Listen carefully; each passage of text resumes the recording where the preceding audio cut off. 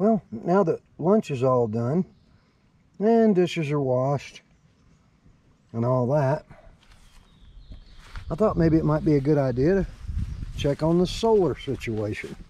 As you can see, I'm getting a nice bright reflection from the sun right directly down on the solar panel.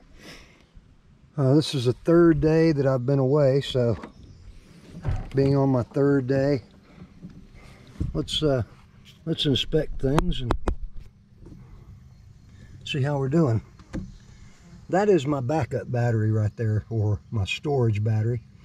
It's a 12 volt 100 amp lithium ion or iron battery. That's basically my storage battery. This is my Blue Eddy. As you can see, well, sorta, I'm at 36% on this, and I'm using 35 watts right now to keep my refrigerator cold.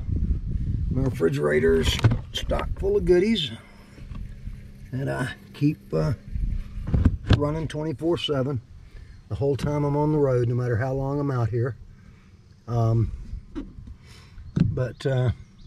since my Blue Eddy's only at 36%,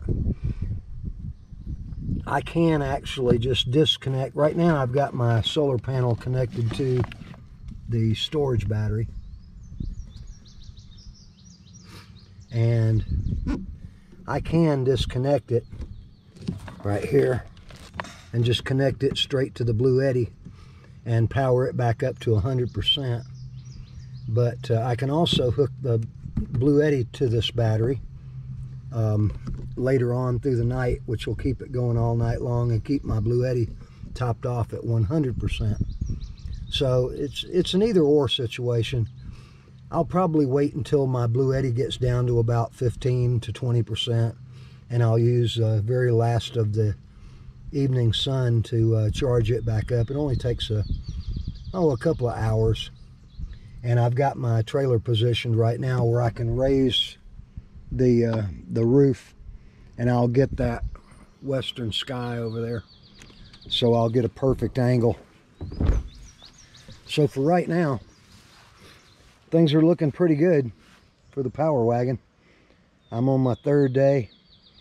No potential problems or looking at any shortages of power. And that's with the weather being bad all day yesterday. I didn't have hardly any solar. So thumbs up on the Power Wagon so far.